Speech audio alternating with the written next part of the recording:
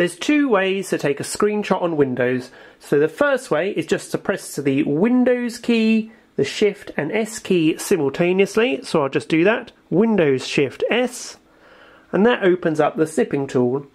You can then use the drop down from the top, select the little rectangle icon, and you can then select full screen. And if you press that, you'll then take a full screen snip of your entire desktop, and that appears in the little box on the right. If you just tap that, then opens it in the snipping tool, and you can then edit it or send it to Photos to edit. If you want a bit more control, then just tap the Windows key and type in snip and open the snipping tool directly from here. You can then set a delay on the snip, so up to 10 seconds.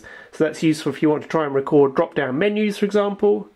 And you've got the same options here to select rectangle, window, full screen or freeform. And then again you can save the screenshot or edit it from here.